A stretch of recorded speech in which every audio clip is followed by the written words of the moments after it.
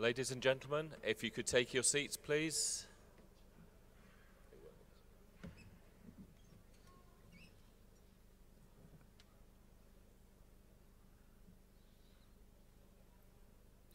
Welcome to the first plenary session as part of this conference. We're going to have an excellent session for you this afternoon. We're going to be talking about new technological strategies to save lives. And our first speaker is Marcus Ong from Singapore. Marcus, over to you. Buongiorno.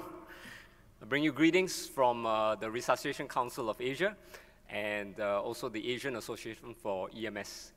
And my name is Marcus. I'm EMS Medical Director in Singapore, as well as an emergency physician and researcher. These are my conflict of interest disclosure. So we're going to talk about technology and how this relates to cardiac arrest and specifically recognition. And I'd like to start off with a story. So meet Mr. Tan. Mr. Tan is the older gentleman who is standing there on the left. And, you know, the man on the right is Peter. And Peter was having a bowl of his favorite beef noodles, you know, so it's Asian-style spaghetti bolognese. And all of a sudden, he heard a lot of commotion at the back of the restaurant. And what happened is Mr. Tan, the owner of the restaurant, had collapsed with cardiac arrest. And Peter had never been to a CPR class in his life, but he got out his phone and called 995, which is the emergency number in Singapore. And over the phone, the dispatcher was able to recognize a cardiac arrest and give him instructions to start chest compressions. And you can see at the bottom left corner that the closed-circuit TV camera actually captured him following instructions from the dispatcher to do CPR. And the good news is that by the time the ambulance arrived, it was VF, they managed to restart the heart, and a few days later, Mr. Tan was discharged from the hospital, intact neurological function. And we had a simple ceremony at the restaurant where, you know, Mr. Tan had a chance to thank Peter, and his reward is free beef noodles for the rest of his life. So let me introduce you to my EMS system. We are a small city-state in Asia, and you can see population about 5.6 million now, multicultural, multiracial, multiple languages. We have 60 emergency ambulances that covers the population, about now probably 180,000 calls or transports per year, more calls than that, and about 300 active paramedics. And what I'm going to share today and tomorrow are part of strategic national IT blueprint that we did for pre-hospital emergency care about 2 years ago. And this was a year-long study where we looked at our pre-hospital and emergency care climate. We looked at what was the best practice and technology out there. And then we looked at, you know, delivering a 5-year blueprint for our local EMS system. And that included funding for pilots and a full-scale implementation. So I'll be sharing with you some of the interesting technologies that we reviewed, and with a main focus on what we have actually started to implement and what is doable today and not tomorrow. And to give you an idea, you know, that this covers the entire landscape of the pre-hospital environment, starting from before a patient calls, so in the community out there, early diagnosis, public education, to what happens at the dispatch center or the control room, you know, technologies around locating the patient, improving situational awareness, recruiting community volunteers to actually start, for example, CPR or use a defibrillator, and improving communications, looking at the ambulance portion, being able to link the ambulance with the hospital, and how to manage data along that. And tomorrow I'll be talking more about the ambulance and the hospital link of this. And then finally, you know, bringing that together in a data warehouse and being able to use that for quality and to drive innovation. And you can see here some of the technologies that we've reviewed. And I only have 20 minutes, so I'm not going to be able to do the full spectrum review of all these technologies. We are going to focus today, this afternoon, on the pre-community piece and also the dispatch. And then I'll leave the ambulance and the post-PEC part for tomorrow. So I'd like us to remember that it takes a system to save a life. And while it's nice and sexy to talk about technology, There's both the hardware component, for example, AEDs out there in the community, software, things like apps, which I'll share more about. But actually, the important piece is the hardware, which is having active citizens that are willing to be part of your emergency response system. And the control room actually plays a vital link to be able to bring all these pieces together. And then, be it a bridge to your emergency first response. So in Singapore, what we do is we send a motorcycle-based first responder. We are a big urban city, high-rise building, high traffic, and a motorcycle vehicle actually can get there in half the time and bring an AED before the ambulance arrives. And we have built our technology to focus around the community first responder. And part of that is a public education program that we call the Dispatcher Assisted First Responder Program. We call it DARE for short.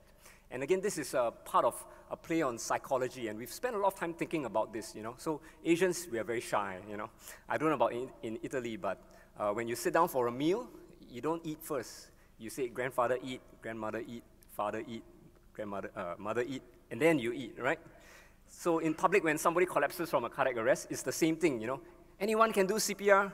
No, sir, after you, after you, after you, I'm not worthy, to do CPR, So the messaging is psychology to say that, dare to save a life. It could be your family or your loved ones. And don't worry, if you can't remember what happened during the lesson, the dispatcher will actually guide you over the phone. We're going to learn all about cardiopulmonary a little bit more on the volume, please. Thank you. Everyone can do it if you dare. Call 995.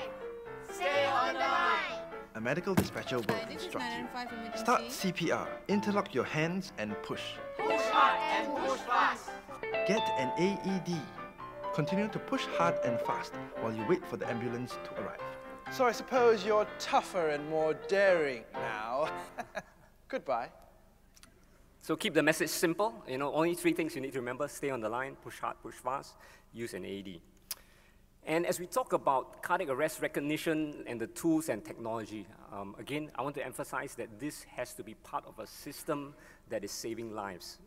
And to illustrate this, I'm going to talk about the story of dispatcher-assisted CPR in Singapore. So actually, we've had a software that actually gives a protocol for dispatcher instructions since 2012. And we bought the system, we had it installed, we trained all the dispatchers on it. Any impact on bystander CPR? Guess? No, nothing. No improvement at all in bystander CPR rates. And so we were scratching our heads and trying to figure out why, what was actually happening, And it was only when we began to actually link case-by-case audit and feed back the results of that audit in an implementation process to all the dispatchers that we started to see an impact on the ground.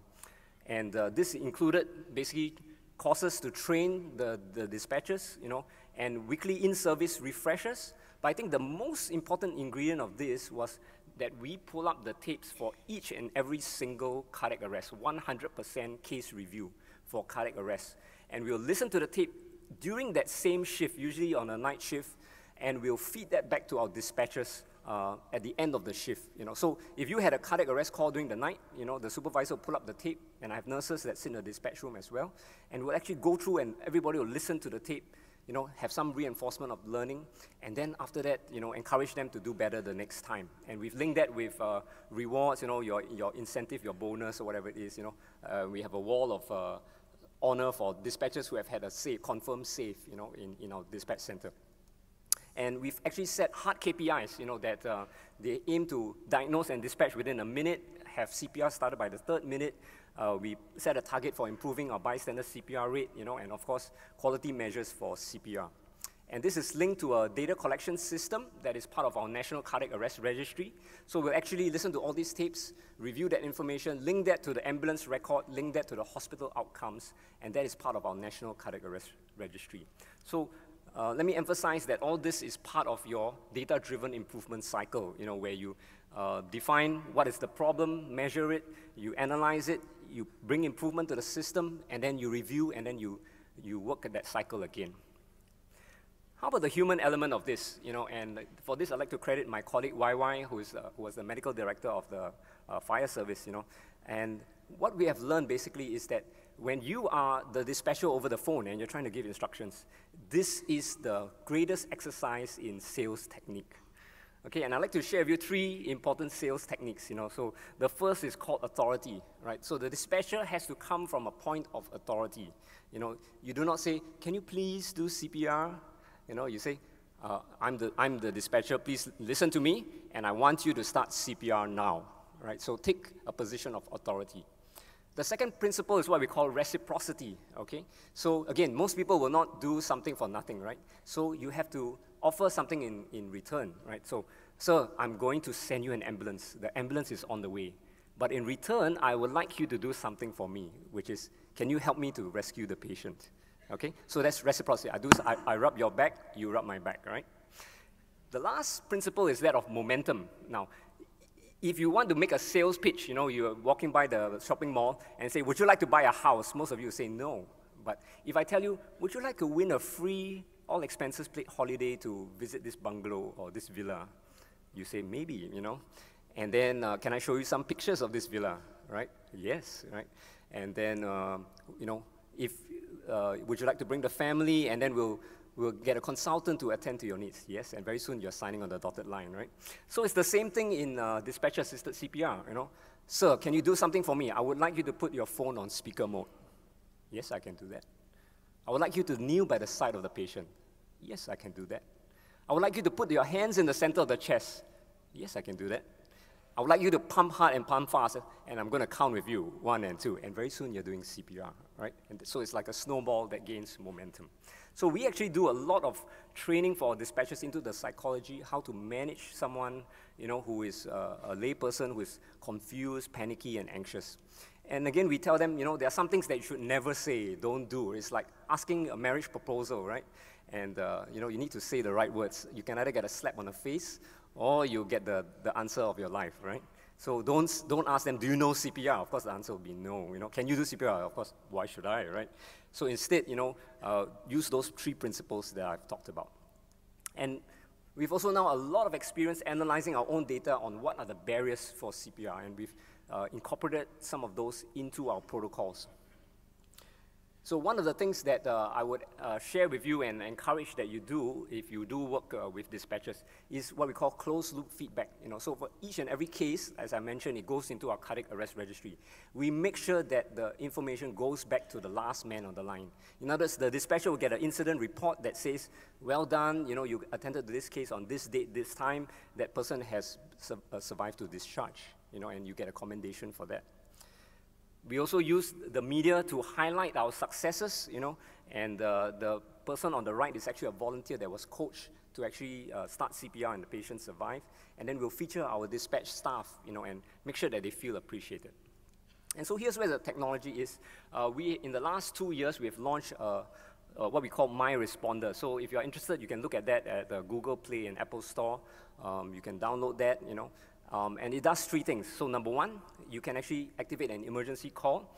It will actually auto-dial 995 and put you on speaker mode, so you can start to talk to the patient hands-free straight away. Number 2, if you recognize that it's a cardiac arrest, it will actually activate a first responder within 400 meters. And we now have 30,000 volunteers who have downloaded the app. They are actually on the system, and we track them. And to date, we have more than 2,000 responses for cardiac arrest. And in about half the time, we are first hands on chest, and about 5% of the time, we've actually delivered defibrillations. So the other piece of it is linking your responder app to your AEDs, right? And so here we have actually started a national AED registry. We actually check and verify each and every location of the AEDs, and we've linked that with a national program to put AEDs at apartment buildings. So my population, 90% of us live in high-rise apartments. And I'm pleased to announce that today, every single one of the, at least in every 2 blocks, we have 1 block with an AED located, and that's at the elevator on the ground floor. It's covered by closed-circuit cameras. And some of you might be asking me, "Marcus, how did you manage to get all these AEDs?" So I have 1 word for you: gambling. So we actually went to the National Lottery Board and asked for support for the AED program. So the next time you come to Singapore, please visit our casinos and support my AED program. So we call this registry Ready. Again, play on the psychology and find, verify, and map them. Part of our experience, I've told you, we now have 30,000 responders, and I call this phenomena the rise of the super responders. You'll find that out of the 30,000 volunteers, maybe about half of them have ever responded. But there's a small group of them, about less than 100 of them, that have done 30, 40, 50 responses within the last 2 years, you know? And these are a special breed of people. So let me introduce you to one of our responders. He's Mohammed Luqman. He was only 13 years old when he started, 15 years old when he joined the program. And he has had almost, I think, 20 confirmed saves. You know, so it's like the fighter pilot, you know, with the stars on the shoulder, right? So think of, again, Spider-Man. You know, there are these people who, during their weekends, they'll actually cruise around waiting for activation. And then when they get responded, they'll run and go and grab the AED and go and save a life. And what we have started is basically a club where we recognize all these super responders and you know, all our volunteers. Once a year, we throw a party with free beer, you know, and then we'll bring the survivors and they will thank, you know, the people who have responded. And everybody has a good time. The press comes, take photographs, and that's how we maintain it. And we build that into our public outreach program. So again, if you check us on Facebook, Twitter, Google, you'll find that, you know, we actually spend a lot of effort to take care of our volunteers, maintain them, and build up that community. The other interesting piece of it is, because the technology is there, we can actually build very innovative models of community first response. So in my neighborhood, we have something called the Neighborhood Watch. So I don't know whether you guys have this in Europe or not. But these are people who spend their weekends cycling around the residential estate, right? And they report on the trash, the light is not working, they look out for crime, you know? And what we did was we trained these volunteers, equipped them with the app, and also an AED that's on their bicycle. So I told you 400 meters on foot, 1 kilometer on the bicycle, okay? And then you add another layer to that. We have now 500 taxis that are across Singapore that carry an AED. And again, we recruit them into our program. And if you're in a taxi within 2 kilometers, you would be activated to bring the AED for a cardiac arrest case. And again, we have a group of maybe about 10 of those 100 taxi drivers that have done 10, you know, 15 responses, you know, and they are the super responder group. So again, very, very interesting social phenomenon. So these people will blog on their Facebook and all that, you know, guess what I did this weekend, you know, take a photo with the survivor and, you know, showcase their successes. We are also looking at our dispatch center on very interesting technologies using artificial intelligence to help diagnose calls. And I think the other one that has a lot of potential is a video call, you know, where you can actually use your phone to actually verify whether the patient is conscious or breathing. And we've started a small pilot in Singapore. This one is from my colleagues in Taiwan, Taipei, where they've actually gone live with a system. Korea, I know, also is playing with some of these. And I think these are very interesting and exciting technologies. The main limitation we have found is the bandwidth. You know, so if you're on 3G, you can't make it. 4G, but still a bit slow. You need LTE, basically. So you need quite a lot of bandwidth speed to actually support this. And then finally, you know, I'm going to share something that Dr. Freddie Lippert from Copenhagen shared about their trial with 911, what is your emergency? I need help. I need an ambulance. Hey, Dad, what happened? Dad? Can you please verify your name and address and tell me what happened? Yes, I'm Annie Robinson. We're at 1450 Bay Street, San Francisco. My dad was installing kitchen cabinets, and I think he knocked his head or something. I just heard a bump, and then he fell. I can't get him up, and he's not being responsive. Dad, are you okay? Oh my God, I think his head is bleeding. Oh my God. All right, give me one moment. Okay, an ambulance has just been dispatched and it's on its way to you right now. They'll arrive in 4 minutes. Okay. Okay. And while we wait, can you tell me if your dad is conscious? Yes, I think so. Actually, no, I'm not sure. I can't tell. His eyes are open, but his face looks all weird. I guess he's conscious. I don't know. Okay, hold on. All right, we need to make sure that aside from hitting his head, there's nothing else wrong with your dad. Does he seem to be breathing properly? No, actually, I don't think he's breathing right, but maybe he's just disoriented. I don't know. Okay, Annie, this is important. He may be suffering a cardiac arrest, so if you're not sure, I'm going to walk you through how to check his breathing. Oh my God, I thought he just fell and hit his head. Is he having a heart attack? Then what do I do? It's okay. You can do this. Listen to me and stay calm. Can you make sure that he is lying flat on the ground and that he does not have any vomit or food in his mouth? Okay, yes. Hold on. I'm just gonna put you on speaker. Hold on 1 sec, okay? Okay. Okay, I'm ready. No, there's nothing in his mouth. Great.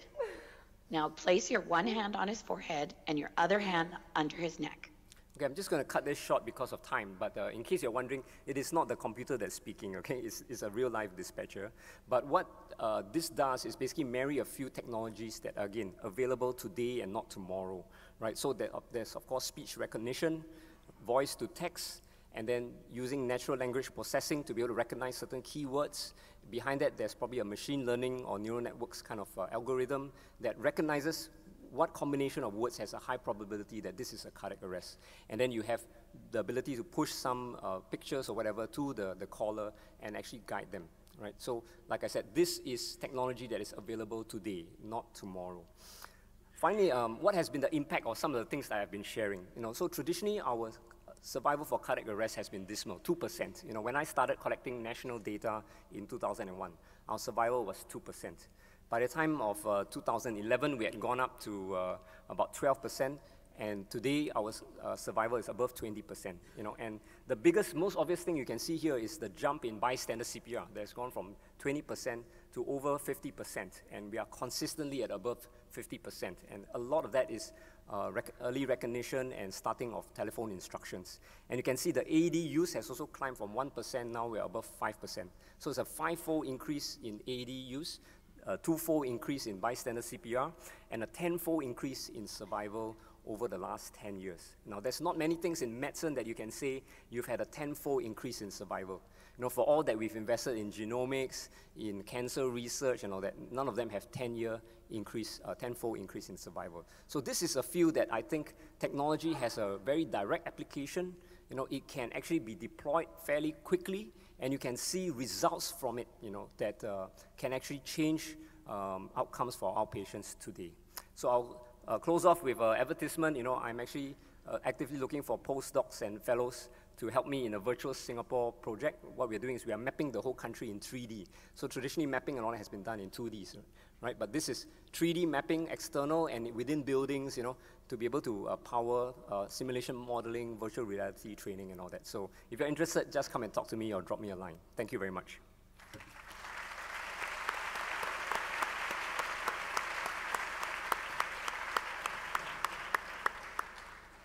Thank you very much, Marcus, for an excellent presentation, an excellent way to start the conference. Do we have any questions from the audience? Yes, sir, there at the back. Yeah. I think we do, yes. Do we have our audio guys? Can we get a microphone to the questioner, please? Thank you. Hi, first, Uwe Kreimeyer from Munich. First of all, congratulations to these excellent studies and the results obtained. My question is, how do you ensure the good quality of the first responders? How are they registered? Are they all nurses or doctors normally working in the hospital, or how? Good question, sir. So I will actually talk more about that tomorrow, but it is not restricted to only nurses or doctors. We take anyone can download the app. However, to be on the system, number one, we link that with a government registration, right? So in Singapore, we have something called e-government, which means that you can log on, with your national ID to pay your taxes or to value your property or whatever it is, right? So we use that ID for registration for our first responder app. In other words, we know who you are, and we're not, because we send people into apartment buildings and into your home. So we need to know who you are, right, for that kind of reassurance of safety and quality. So we actually have a registration on each of these people. The other piece of it is we have linked that with our National Resuscitation Council and our CPR training. So today, again, the chairman of my Singapore Resuscitation and First Aid Council, Sui Han, is here. Today, if you attend a CPR or First Aid class in Singapore, the very last slide that you'll see during that lesson is My Responder. And now that you are trained, download this app and become one of our responders. So we have basically linked that system of training everyone, and this is across the whole country. You cannot be a certified provider of CPR classes without using my slides, right? So we have linked that with our recruitment. So most of our recruits actually come from a CPR class, and they're signed on onto that app. And then we push that out to our first responder community. So hope that answers your question. Thank you. Any other questions? Whilst we're waiting that, can I just make an appeal to you all? This is a conference surrounding technology and resuscitation, and there appears to be a grand total of 1 tweet so far about Marcus's talk. So, Henry Wang, thank you. You've done the 1 tweet that I can see. The hashtag is hashtag ERC18. Please tweet and share the messages from the talks that you're going to hear over this conference. Thank you very much, Marcus.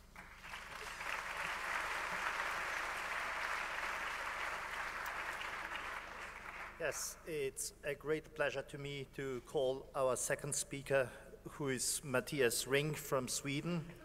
And I ask you to give us your talk on enhanced community response. It's yours. Thank you. Dear chairs, ladies and gentlemen, Scientific and Organization Committee of the ERC.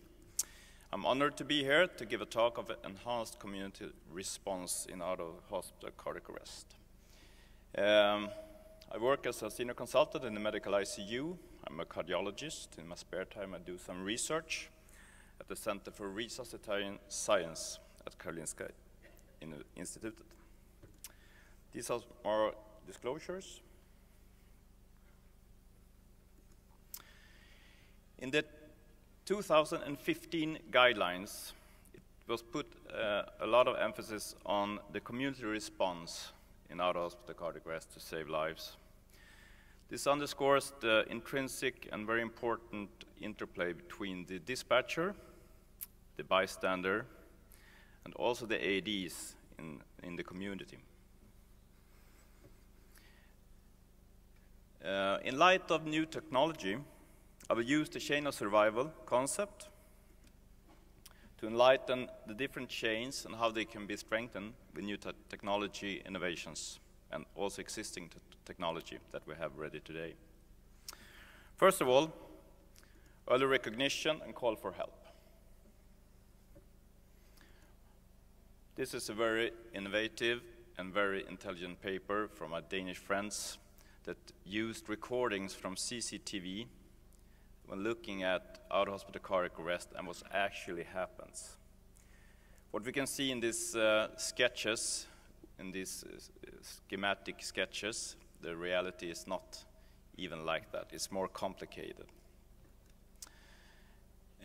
There's the picture that we have, that there's a witness calling in and also doing the CPR has been challenged. There's a lot of people with the interplay in this process, and it's also very difficult for the dispatcher to see what really happens. And the author suggests that we should broaden the band of communication to also include video and speaker functions on the phone to really access the scene from a dispatcher's perspective.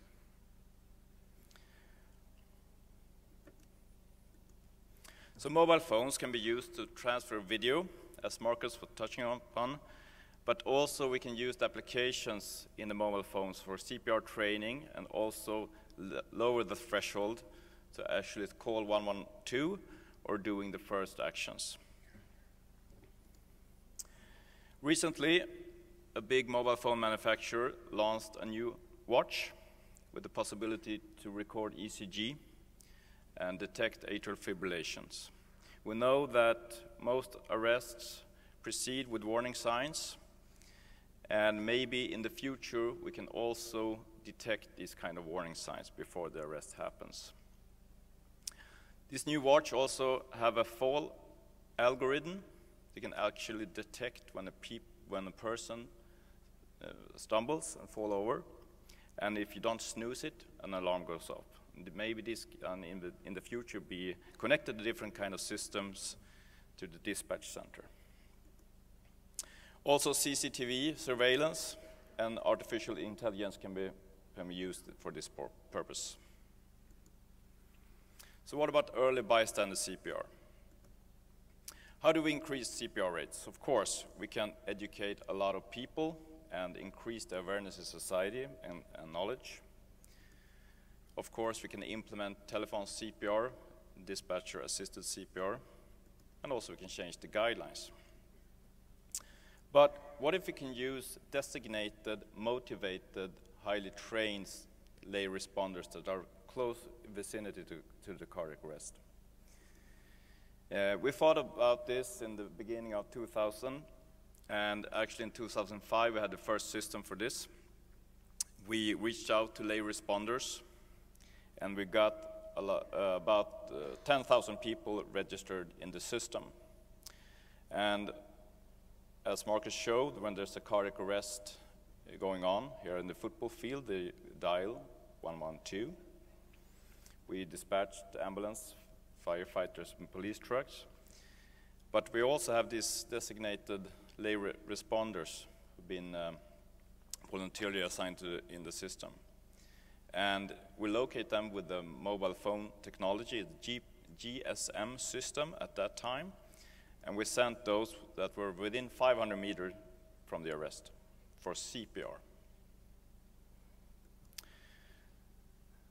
The system was really functional, and we wanted to evaluate this in a randomized controlled trial that was published in 2015.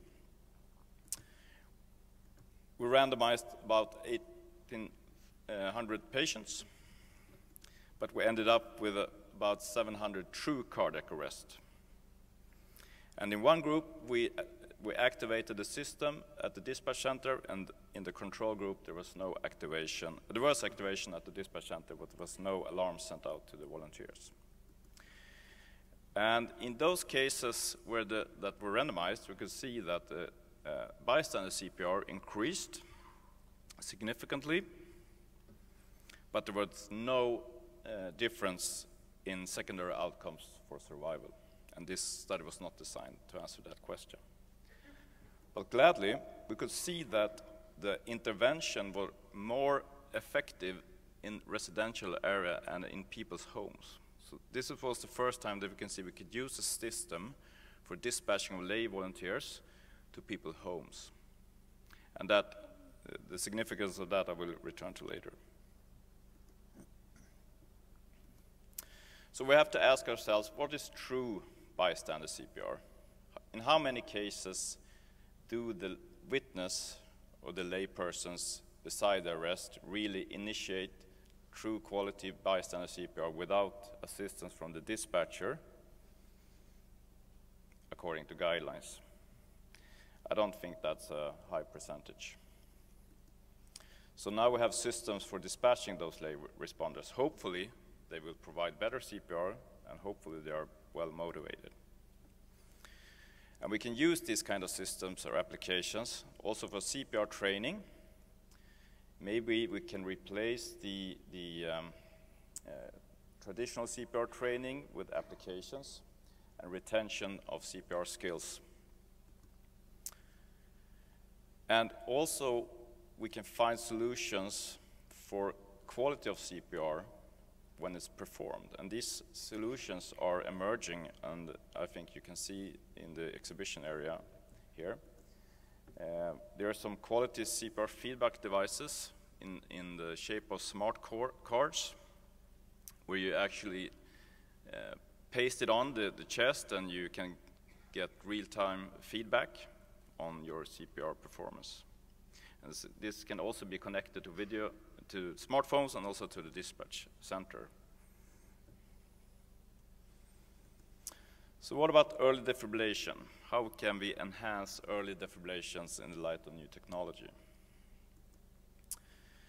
We know that from the Sapphire lecture that AEDs or defibrillators have been present in the ambulances since the 60s, and the development of the automatic AED, or automatic defibrillator, has led to also dissemination to other systems, like first responders, fire trucks, and police cars, and that has been implemented a lot in several places around the world. And we have these famous studies from the 90s in Minnesota, where they can increase survival in shockable rhythms, for example. But we also have the trained response, that we put AEDs on site in places where the personnel have a duty to respond and take actions. For example, long-haul flights or security officers, for example, the famous casino study. The next layer of public access defibrillation is the lay responders. They can be either trained or untrained. And this is the wide dissemination of AEDs in society, where it's put up in office buildings or supermarkets. There can be a trained response, but it can also be detached by a lay responder with no training at all. So we have a huge challenge in front of us. We know that, for example, in Sweden, we have 40,000 AEDs in society. We have 3 million people trained in CPR and AED use, but still the percentage of AED usage is really, really low.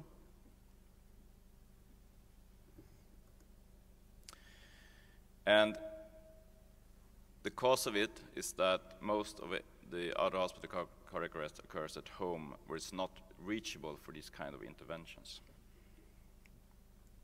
But there might be a solution of that, of course. This is the first paper where it integrated an AED registry together with a system for text message dispatch of lay responders. It used the same principle as I showed before. They dispatch people either for AED, collecting the AED, or to the cardiac arrest directly to do CPR. In this study, there were about 900 alerts where the TM text message system was activated. And in 184 cases, a text message responder connected an AED. And the ECGs were collected from these AEDs, and in 76 cases, there was a shockable rhythm, and probably the patient was shocked. Also in this study, the intervention was really effective in a residential area. So this is actually the first scientific proof that we can dispatch lay responders to people's homes for applying an AED.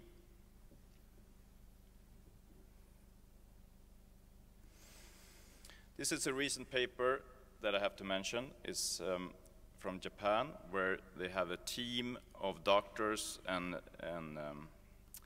nurses, I think, mobile AED teams at road races, and they have a central for dispatching them. So when a cardiac arrest occurred, the nearest mobile AED teams of running doctors hurried to the victim's location. And this also underlines really the importance of early defibrillation. Of course, a selected group of road runners, but as you can see, if the cardiac arrest were witnessed, all patients survived.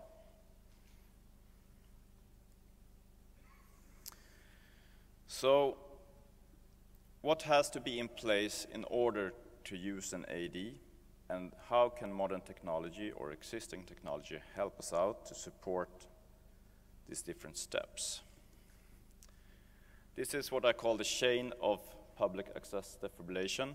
It's a quite messy picture, but on top we have the recognition of an out-of-hospital cardiac arrest by bystander or at the emergency dispatch center. If this is recognized as a cardiac arrest, there has to be an AED available on site.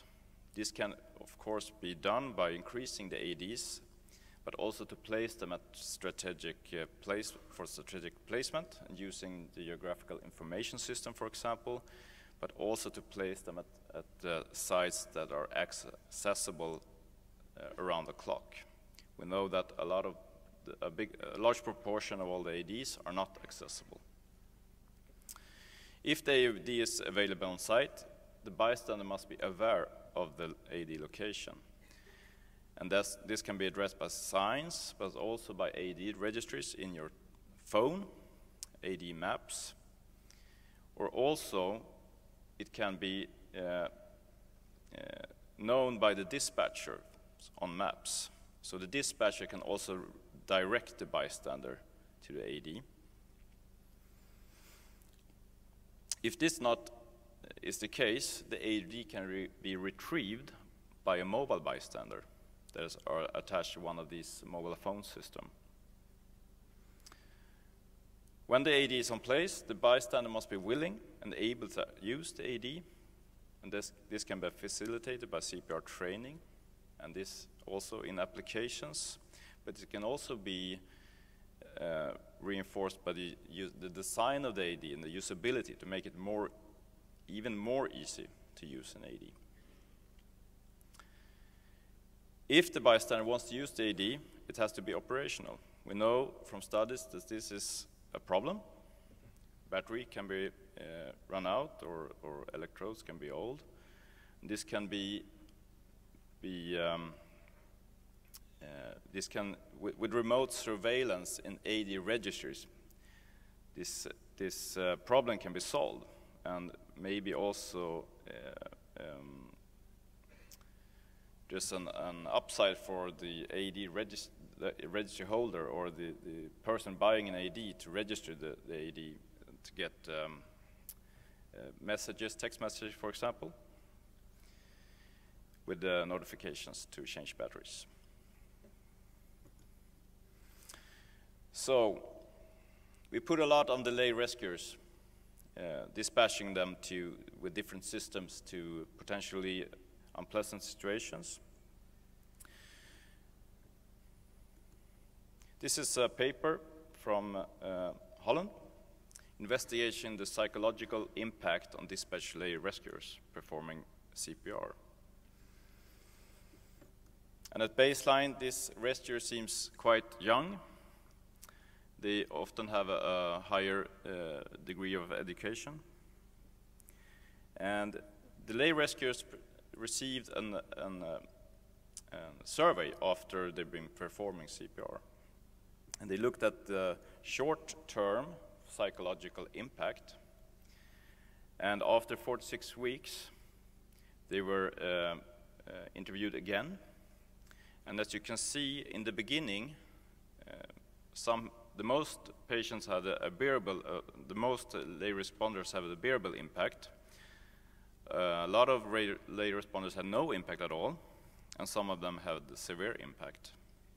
But as time went on, they moved to non-impact or mild impact. There was no lay rescuers after 46 weeks that were in the moderate or severe groups, which I think is very promising for, and it makes me have a good night's sleep when I think of all the people we send out to the cardiac arrests.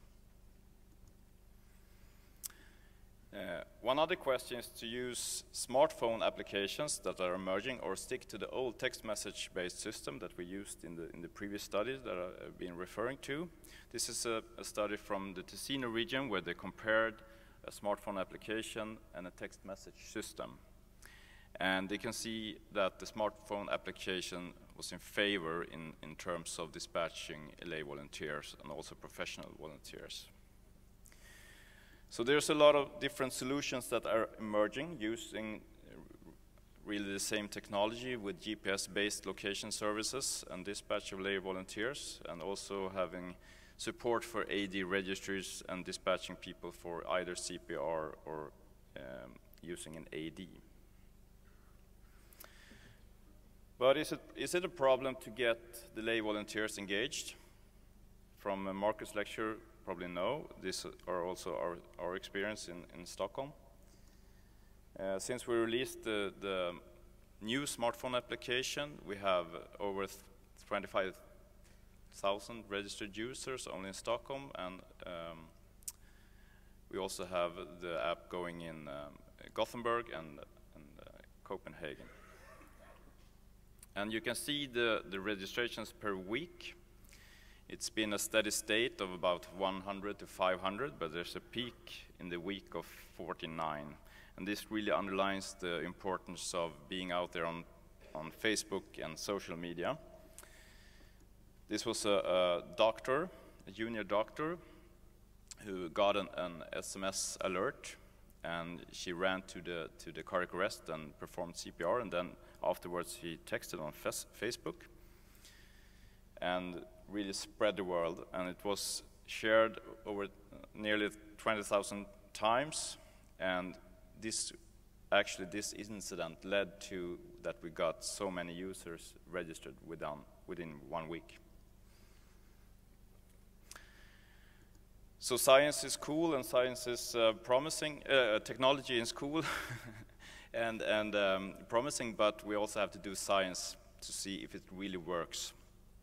So we're planning to start a randomized controlled trial with the dispatch of AEDs with the smartphone application this autumn. So the conclusion is that CPR training, telephone CPR, first responder systems, public access defibrillation program is the backbone of the community response, but new technologies have the potential to enhance community response by early warning and recognition of cardiac arrest. We can also provide support and feedback from the EDC to the bystander. Maybe we can increase the quality of CPR with feedback and also provide training for CPR and retention of CPR skills with mobile applications or other features.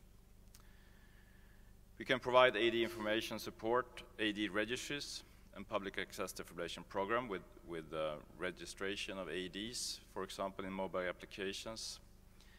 And we can also dispatch nearby lay or professional responders for AED retrieval or CPR. Of course, there are other ways of delivering AEDs, but that I will hand over to the next speaker, Andreas. Thank you. Okay, thank you very much, Mattias.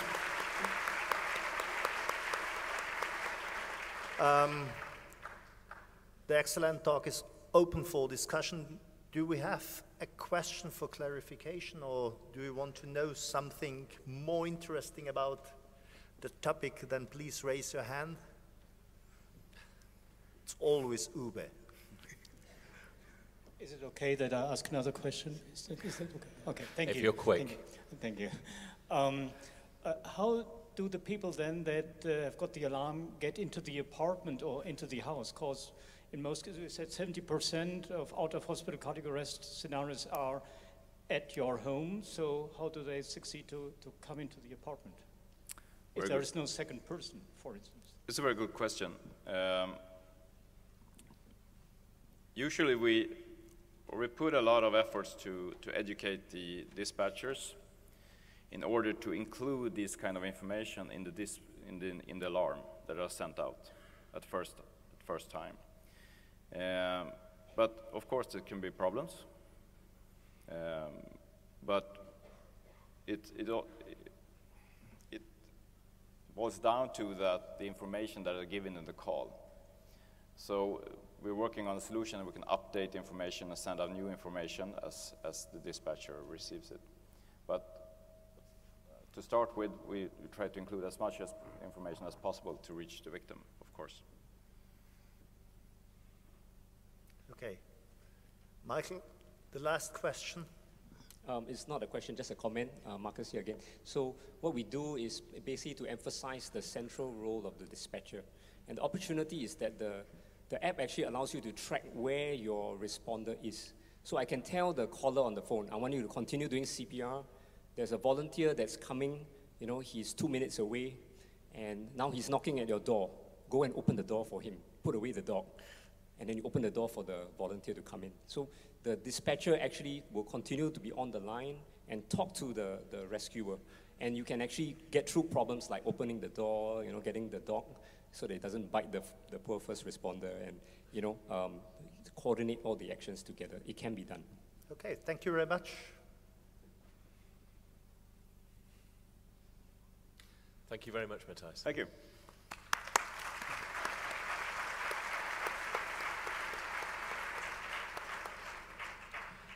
Okay, we'd now like to ask Andreas Claesson to come to the stand to give a talk. And whilst he's coming up, First of all, Andreas, can I just let you know that the timer at the top starts at 22 minutes, so can you finish by 2 minutes at the end to keep us on time?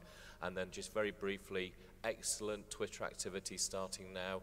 There has been a request that speakers, if they have a Twitter handle, that they advertise that as well. And there are people from outside this conference who aren't here who are following events with keen interest. So keep the activity going, please. Thank you. Very good. Thank you so much for being able to come to Bologna. Thank you to the ERC Organizing Committee for having me talk about the topic of flying AEDs. These are my conflict of interest. And I can't other than mention the Dutch studies. Mattias mentioned them. They're always a bit ahead of us, always doing a bit better. I guess you're all familiar with this video. This was posted in 2014 and has an impressive 10 million views. Really, really nice. And they're really, really fast as well. From dispatch to arrival, only 56 seconds. And they're measuring seconds by the thousands as well. Nice. Really inspiring. A few years ago now. If we look at cardiac arrest out of hospital in Sweden, we've been working with ambulance services, dual dispatch, using the fire service and the police as well. And the median response time within the ambulance service is 14 minutes. So a bit better using the dual dispatch, triple dispatch, but something more has to be done. The Heart Runner, the SMS life-saving system, contributes to some extent.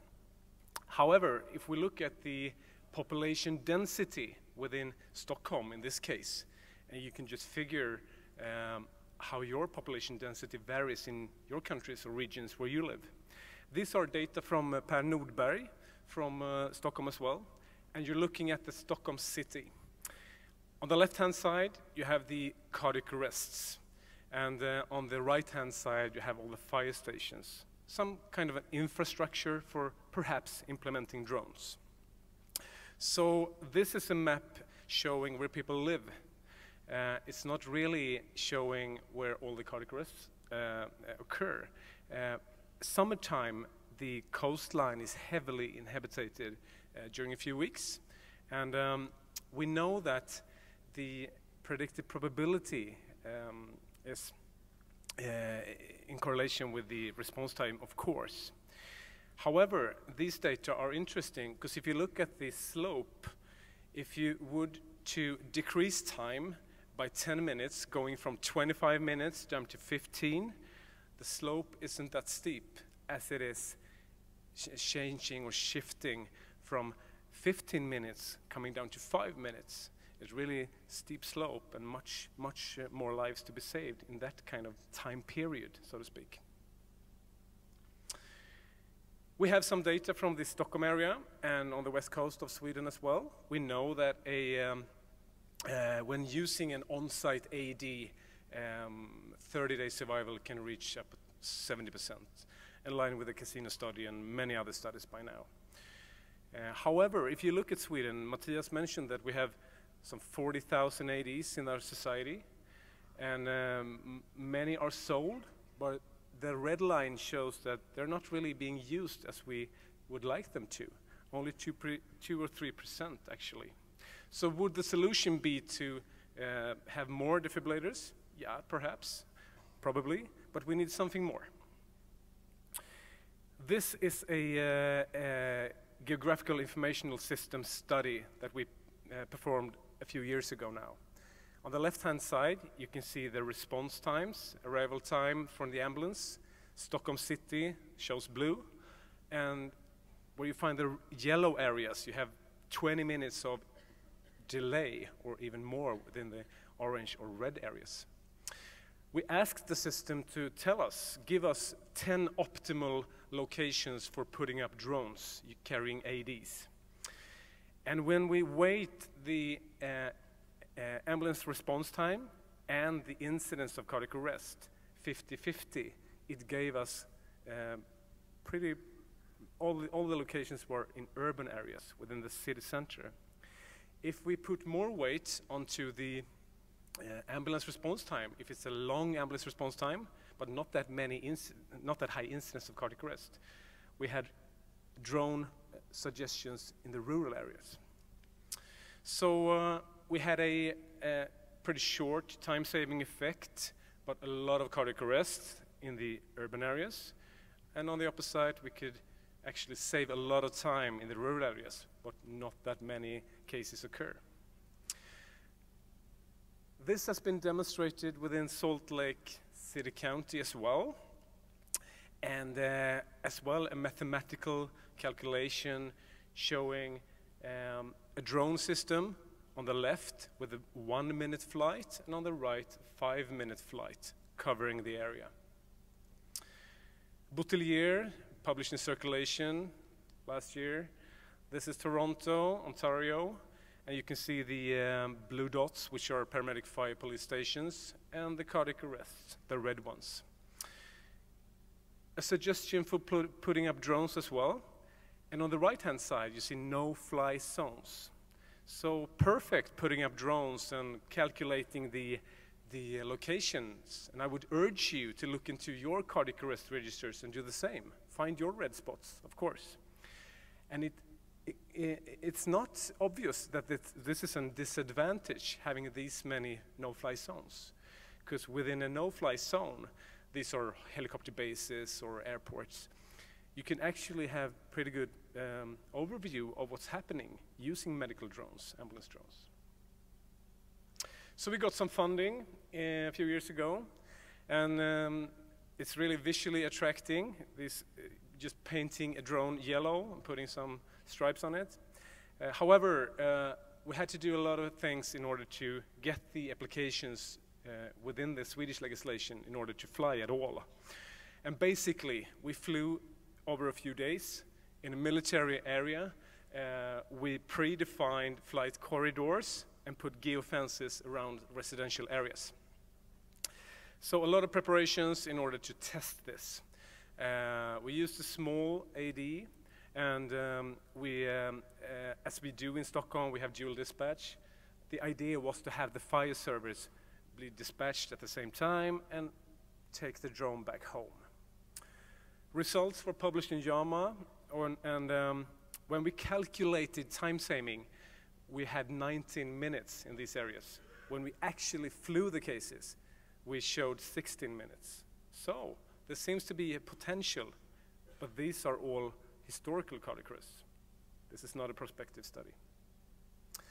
So what about optimal placement? Yeah, it's depending on the incidence of cardiac arrest, your red areas, where you can find them, depending on based on historical data. It's depending on the ambulance delay and what the unmanned aerial system is able to do.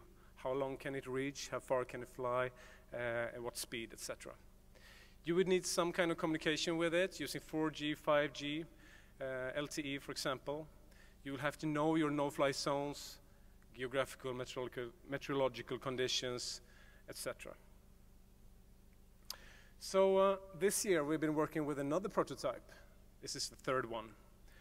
And we had this on display in the north of Sweden in April. And we had the opportunity to show this to the 5 prime ministers of Scandinavia when they signed the deal that Scandinavia will be the first 5G region in the world. So if 4G is for transmitting video and tweeting from ERC, 5G is Internet of Things. And I will just go on and show you a short video showing the concept. There you go. Each year in Sweden, about 5,500 people suffer from out-of-hospital cardiac arrest, but only 600 survive. When these emergencies happen, it's important to act fast. But sometimes the ambulance services don't make it on time. Advancements in UAV technology and the use of the 4G and future 5G network makes it possible for us to create digital aerial infrastructure, which enables UAVs to reach remote locations. This infrastructure allows an entire network of UAVs and emergency services to be connected, controlled, and corrected dynamically. by both the control center and the authorities. The UAV situational awareness will let it adapt its travel route depending on weather reports, changes in routes of manned aircraft, obstacles or no-flight zones. As of today, rules and regulations haven't caught up with the advancements of UAVs as life-saving methods, leaving many people without the help they need.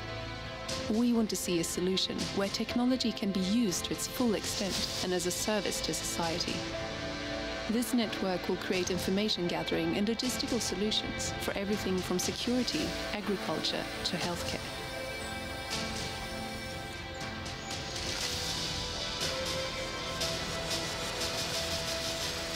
Together, we can enable the infrastructure of tomorrow.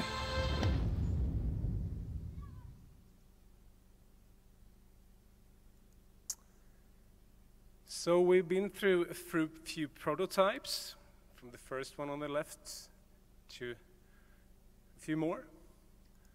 There's more on the way. Using vertical takeoff and landing devices, you can protect the propellers, you can present the AED on top, for example. You can extend the range, speed, so forth. So it's not really about the drone. It's more about safety, feasibility, and having some kind of system that controls it all.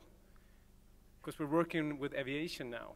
And many parties are developing UAS traffic management systems, kind of coordinating this. If we are to have 10,000 drones in the air in Europe in 10 years, something has to control this with respect to civil aircrafts, people on the ground, etc. So this is kind of the brain within it all. We need a drone with capabilities of reaching people during the first minutes. I don't really care if the drone is driven by electricity or whatever, if it weighs 500 kilos or 1 kilo, as long as it arrives within 3 minutes or earlier. We need legislations as well to support us. And the European Aviation Safety Agency have a proposal, and the EU Commission will discuss this at the end of the year. So we need a drone, we need a UTM, and we would need legislations to support this. And then we have to test safety and feasibility. So what's happening right now? Yeah, we have a qualitative study in Manus, which will be sending in shortly. We will do a national survey looking at cardiac arrest data on a national level, finding the red areas on a national level. How many drones are needed in order to reach people within 8 minutes in the whole of Sweden, for example? We need to develop the UAV UTM system together with different parties, network providers, the dispatch center, etc. In order to start testing safety and feasibility. We're not really even talking about a randomized study yet, but is it safe or feasible to do this? So just another perspective. We're talking about how much the drone weighs and how far it can fly, etc. What about the bystander on site? Most usually an elderly woman, 70 years old perhaps, 70% of all the cardiac arrests occur at home.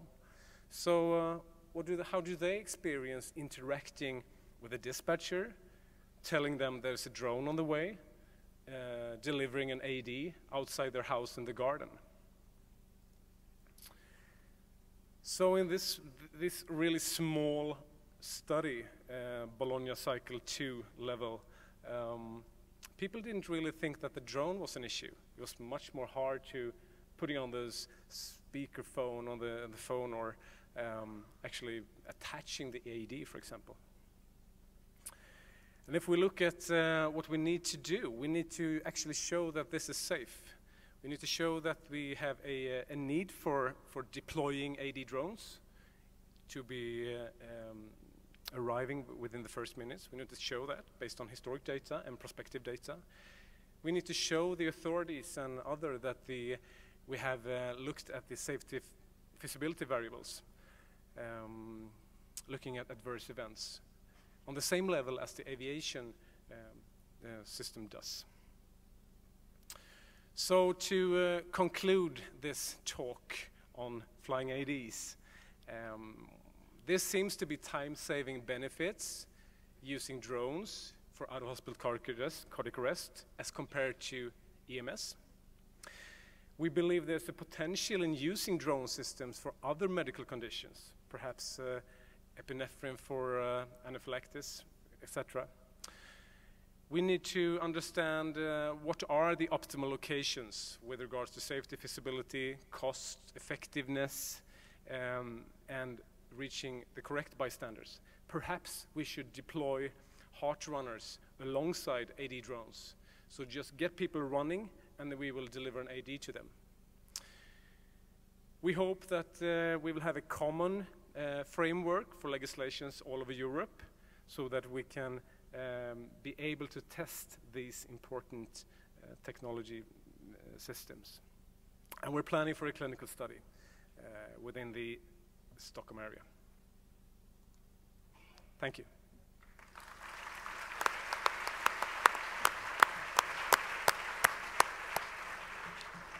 Thank you for an excellent and fascinating talk. Does anybody have a question for Andreas? Uwe, do you have a question for Andreas? Yes, he does. Oh, we have another question down the front. Use the microphone. So the initial contact is established between yes, the responder or that witness at the person that witnesses the out-of-hospital cardiac arrest. So then the mobile phone of this person is localized by the emergency center, but by the call center. Yeah. Yeah. Dispatch center. And afterwards, how is it coupled that this AED is delivered to the right place? Is it then, goes it through the emergency center, or goes it through one by one from the mobile phone to this flying AED drone? This is going through the dispatch center as all other cases, all other calls, all other cardiac arrests. And I've been in the EMS services for 20 years, and sometimes we just know it's a priority A or 1 case, and we start driving northbound. Then after a few minutes, we get more information on how to reach the exact location. And this system is pretty much the same. We had this system airborne within 3 seconds from dispatch to launch, 3 seconds. So perhaps too fast. Just get it in the air towards the right direction. Then we will get more information in order to find the caller. I guess this is being done in different ways in all over Europe and the world.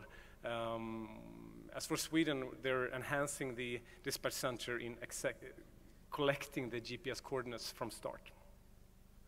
Thank you. I think we've just got one final very brief question from the front down here.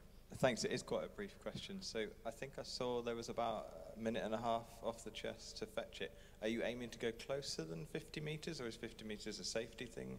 Or is it just to land within 50 meters of the person? A really good question, really good question. If you look at the publications using people having run to fetch an AD, you can see that people are looking at 100 meters.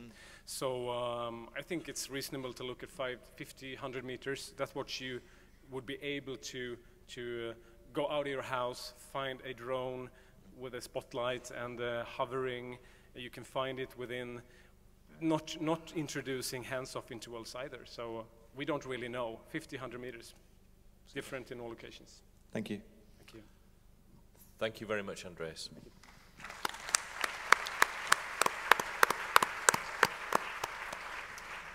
Okay, let's move on with a local speaker. May I ask Giuseppe Ristagno to come up to the stage and give us his presentation beyond CPR feedback. Thank you.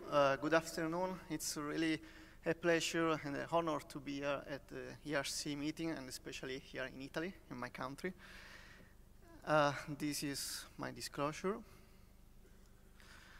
So the presentation is about what's beyond feedback.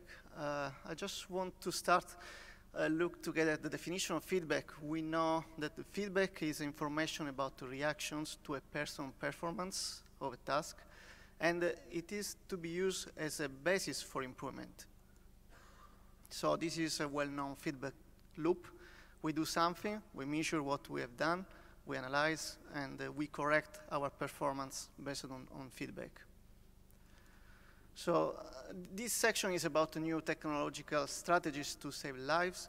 And indeed, all the devices that we can use during out-of-hospital cardiac arrest have shown a great evolution over the last decades and even more faster over the last years. So now, when I talk about device for out-of-hospital cardiac arrest, I will focus more mainly on defibrillators. Defibrillators now are filled with different algorithms, feedbacks, and so on. So there has been a huge evolution from the first idea to use electrical therapy to restart the heart. This was the Ayman author was a big needle to be inserted in the chest, and it was delivering electrical current. So more or less was kind of pacemaker. And these were the first defibrillators, and you all read in all the historical reviews that when you had to use such a defibrillator, you were suggested to alert first the firefighters, because it was very easy to get some fire. So, but today the defibrillators are not only a tool to deliver a shock, there is something more. Modern defibrillator indeed a cool guide, or has the potential to guide resuscitation. They can help to identify cardiac arrest, they provide prompts to the rescue, they monitor the quality of CPR, they minimize the pause in chest compression, and potentially they can also identify the best timing for defibrillation, and this is the main focus on my presentation. When you think about CPR feedback, you all probably think about these accelerometers that can provide information about the quality of CPR, and you all know this paper from Gavin Perkins and colleague shown no improvement in survival in systems that were implemented with this feedback device plus or without the briefing. But we also know that from mannequin studies that these feedback devices are very useful because they can really improve the quality of CPR. And also they are even more important for the post-arrest debriefing. If you can implement the debriefing with the data extracted by the defibrillators and with the information from the feedback device, you really can improve the performance. And indeed, all the systems that were implemented with the briefing and also with the data from the defibrillators, they show an improvement in the perception of their own performance. They were motivated to improve the CPR skills, and indeed they improved chest compression quality.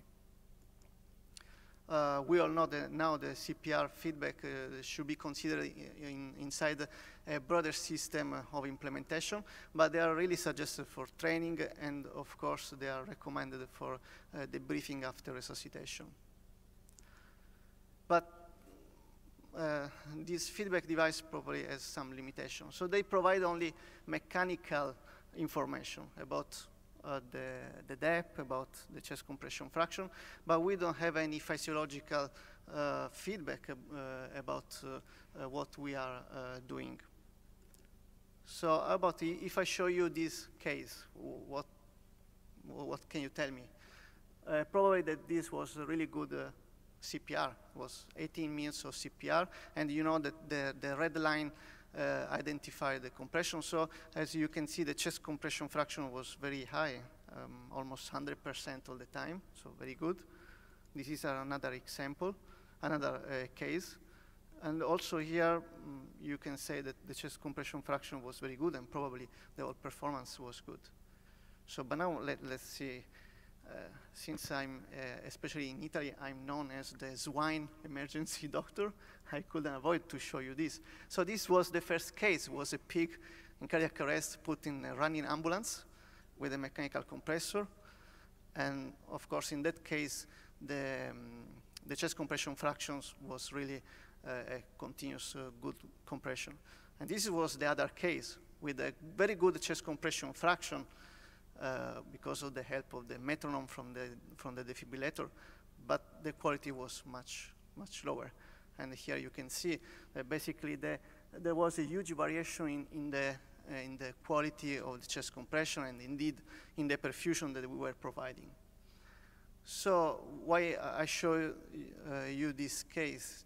Because we really need something to know what we are doing, to restart the heart and preserve the brain. And we know that we can play the game only in the first minutes of CPR. And probably now the defibrillator that are, let's say, in the middle earth, so the defibrillator between today and tomorrow, the new one, they develop new technology to answer to all these questions. So minimize interruption and first of all identify the priority of treatment and reduce potentially the defibrillation attempt that can be predicted to be futile. We know that we need to reduce the interruptions, the perishock interruptions, because they are associated with lower survival. But we also know that the greater is the total amount of electrical energy that we deliver with the shock, and the greater will be the post-resuscitation standing. You all remember this study from Norway. This was the study that changed the 2005 guidelines, introducing the interval of CPR based on the duration of cardiac arrest. But then when we talk about the priority of intervention, so defibrillation first or chest compression first, there were many other studies, and if you look to this last Cochrane meta-analysis, basically no study showed a superiority of one intervention rather than another, so defibrillation first or chest compression first. But what we know is that during antenatal cardiac arrest, the heart became more and more ischemic and contracted, and this is also can be seen in the electrophysiology, because the VF waveform became smaller in the amplitude and the frequency. If we can provide good quality of CPR, so we perfuse the heart and we prime to defibrillation, and this again can be observed in continuous change in the ventricular fibrillation waveform that becomes again with wider and with more frequent peaks. So the idea to predict the defibrillation success and to guide the priority of intervention based on waveform analysis has been attractive for more than 30 years now.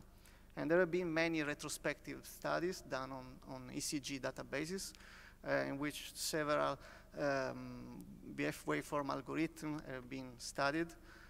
And this is one, at least several different groups have shown that this is one of the most accurate. And I'm not going to discuss about the mathematical equation. I just want to let you know that now there are available defibrillators that can measure this in real time, these predictors of defibrillation success called AMSA. And what you can see is a number. When the number is high, you have very high probability of success of defibrillation. When the number is low, you have a high probability of failing the defibrillation. This has been tested in pigs. Then in my group, we have run these large retrospective studies in our region in Lombardia, which was used mainly to discover the threshold level, so how we can use this approach. And we found two cutoff, one 6.5, which is predictive of a failing defibrillation with a predictive value of 99%, and one is a high value, 15.5, which can predict a success of defibrillation with a positive predictive value of higher than 84%.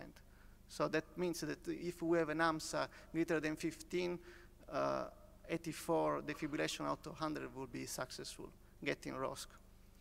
We confirmed those cutoff values also in another database from US, and more importantly, we also observed a correlation between the quality of CPR and the change of AMSA over time. So if we provide a good quality of CPR, we perfuse the heart and AMSA increase. Otherwise, it will decrease over time.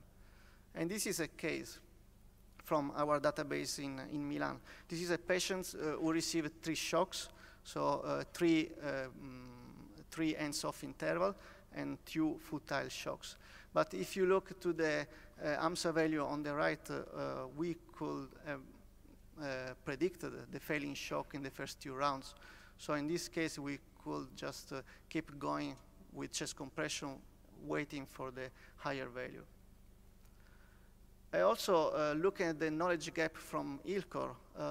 The topic of fibrillation waveform analysis has been discussed, and you can read in the consensus on science that it's stated that there are no prospective studies. But in the second paragraph, if optimal defibrillation waveform and optimal timing of shock can be determined in prospective studies, it will be possible to to prevent delivery of unsuccessful high energy shock and minimize myocardial injury. So starting from our knowledge and our experience with AMSA and also with the input from the knowledge gaps, we designed a study focused on the shockable arm of the ALS algorithm, and it's called amplitude spectrum area to guide defibrillation during cardiopulmonary resuscitation, the AMSA trial.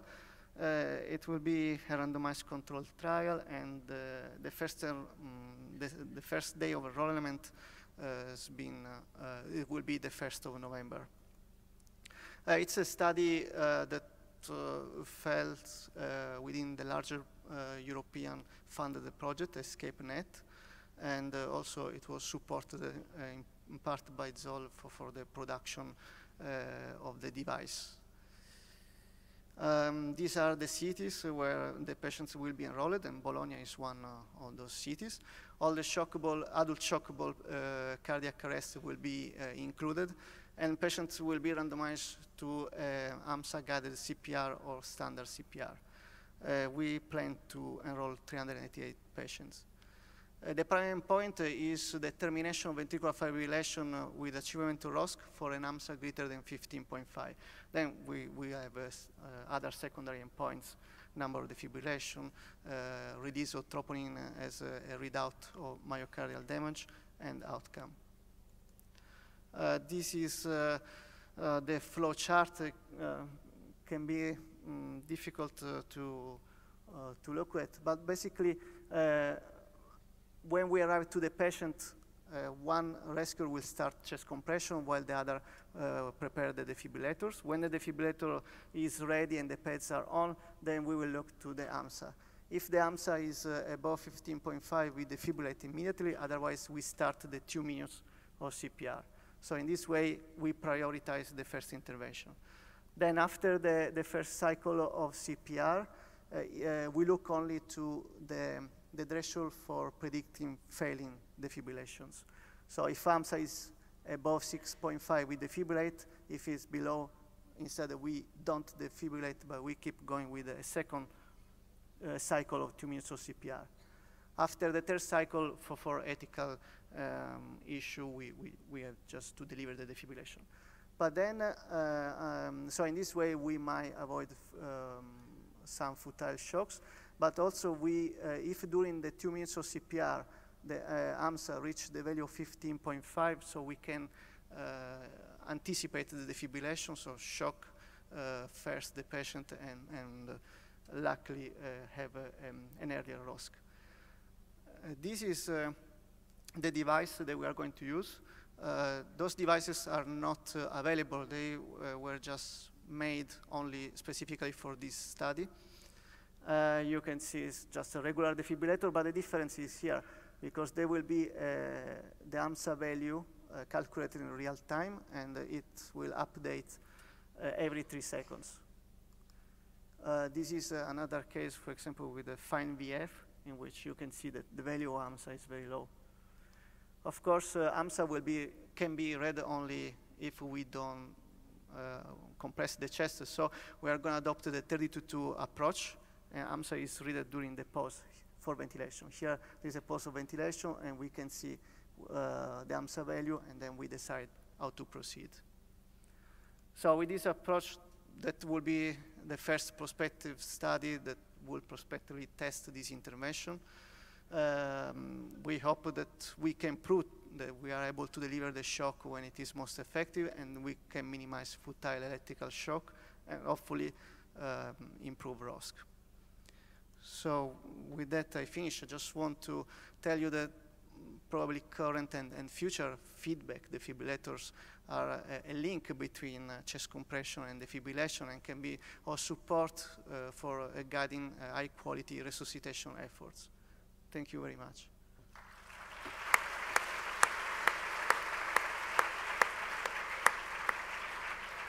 Giuseppe, grazie for excellent talk. And as we are running out of time, I will allow one question to our speaker. Do we have questions in the auditorium?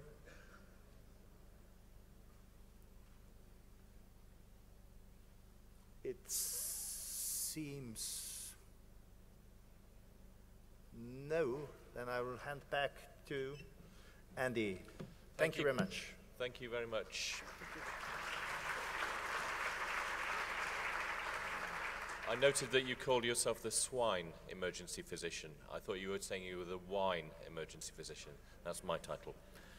Thank you very much, ladies and gentlemen. We have 15 minutes. Please visit the sponsors, go and refresh yourselves, and then be back, hopefully, into this room, because in 15 minutes, we'll be covering some major studies that have come out this year. Thank you for your time and participation. Thank you very much.